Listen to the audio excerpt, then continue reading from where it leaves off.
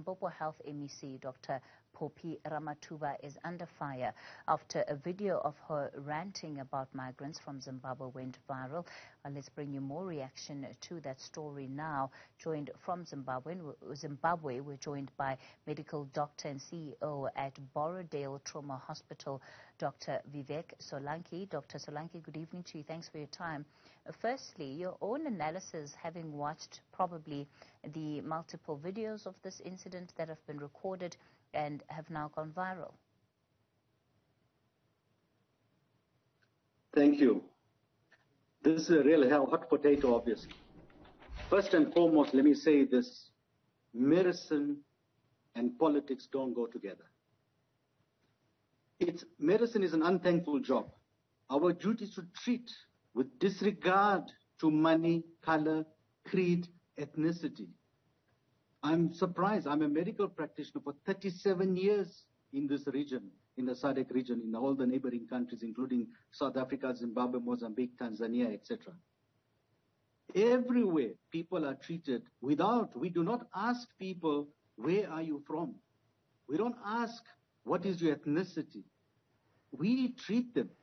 Many a times in an emergency, we don't even ask, what is your name? We save their life. We do not give lectures to them afterwards. We do not politicize anything.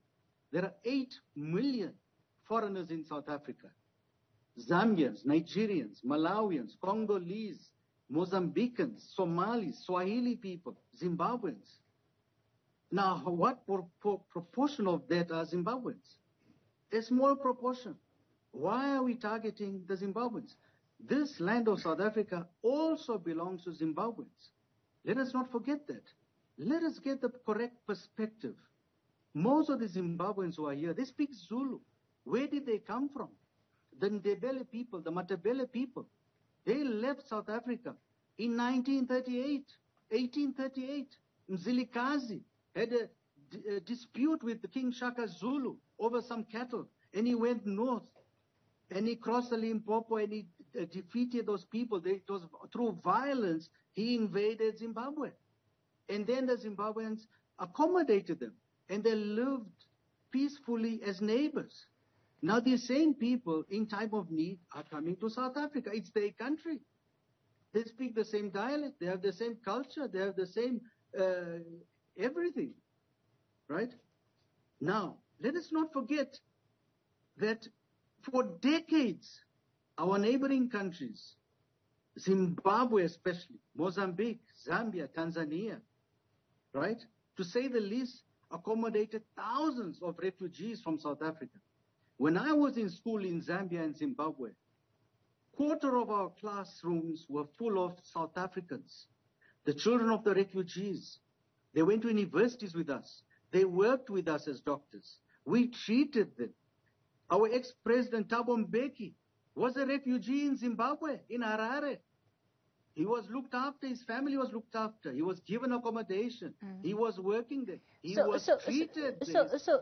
Dr. Solanki, I'm just going to come in there because I also hear that you're making reference to specific terminologies, and those are important for the purposes of this conversation, right? So let's just go back a little bit. And you talked about how everybody who needs emergency care is given that emergency care regardless of where they're from in Zimbabwe.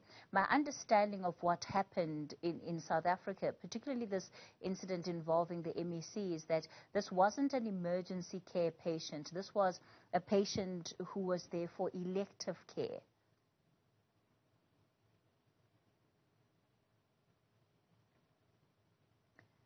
Hello, Dr. Solanki.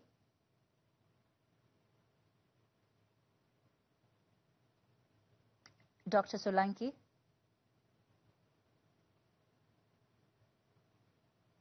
Yes, I'm here. Yes. So hello? Yes. Yes.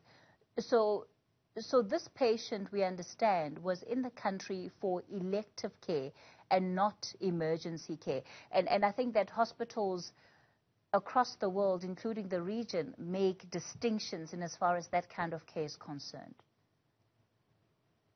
That is correct. But is it right to treat the patient and then put them on national TV and give them a lecture.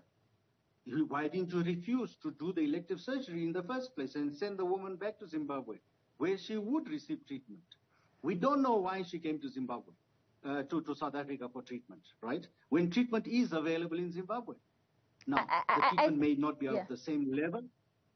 I think that the South African Health Department agrees in that it has described that incident as having been inappropriate. At the same time, though, it has also highlighted the issue that was being raised by the MBC, which is around the number of Zimbabweans that don't trust the healthcare system in your country to give them proper care, which is why they opt to come to South Africa. As we all know, Zimbabwe is going through some difficult economic situation. There has been sanctions on the country from the Western Europe and the Americas, Australia and Canada for the past more than 20 years.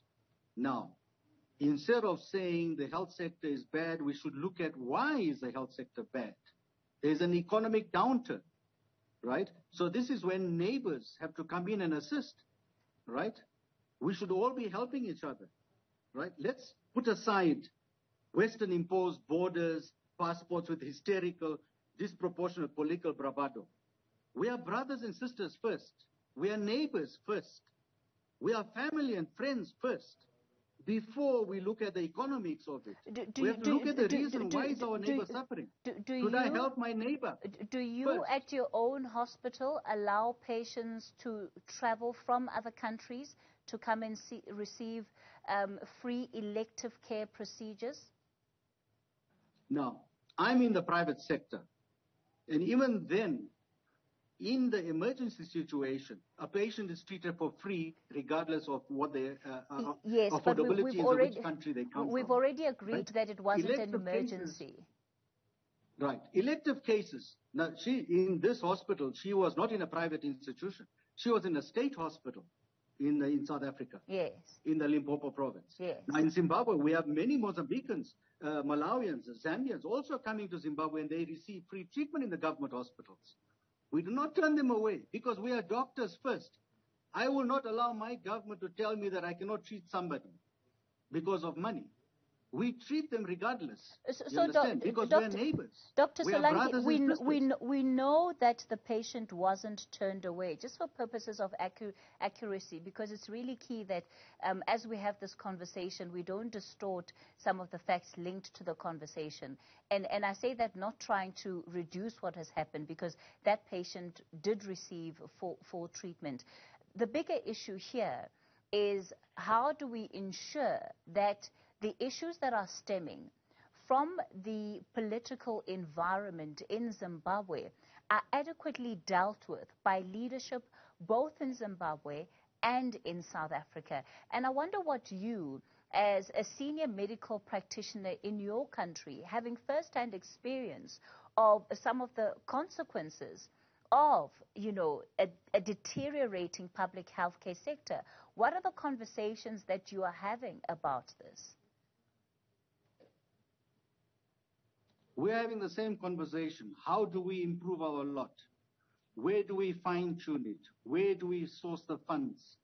How do we manage our patients? Where do we get the drugs from? Who pays for them?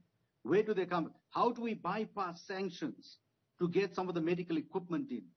Do you know, I run a private hospital. I need to buy medical equipment. I cannot buy Western medical equipment because of sanctions.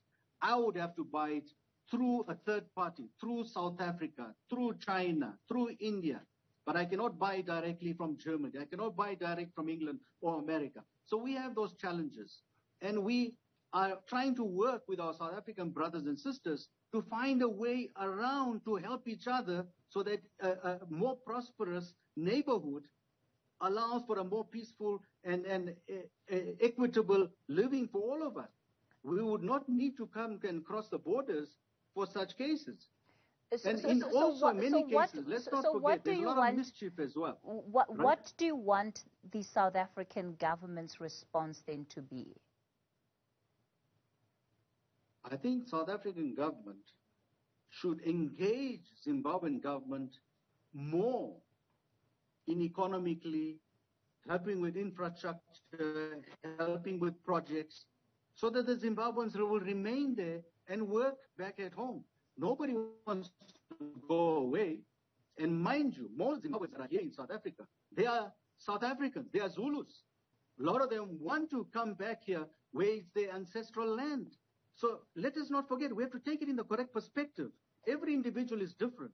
We are generalizing a one-case situation to think that 5 million Zimbabweans are coming to South Africa for treatment.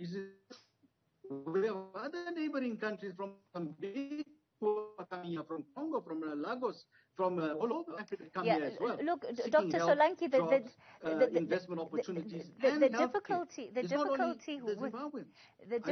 with some of those numbers. I don't want to use the word xenophobia here, you know.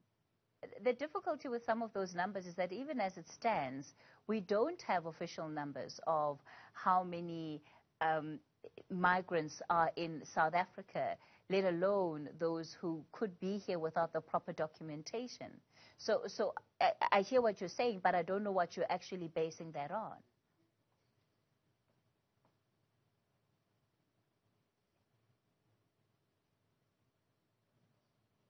All right. It looks like we've lost Dr. Solanki on the line there, but I think, you know, he's made the point in terms of how he believes the South African government should be responding to that the issue of Zimbabweans who need medical care and are coming to South Africa. Of course, we're expecting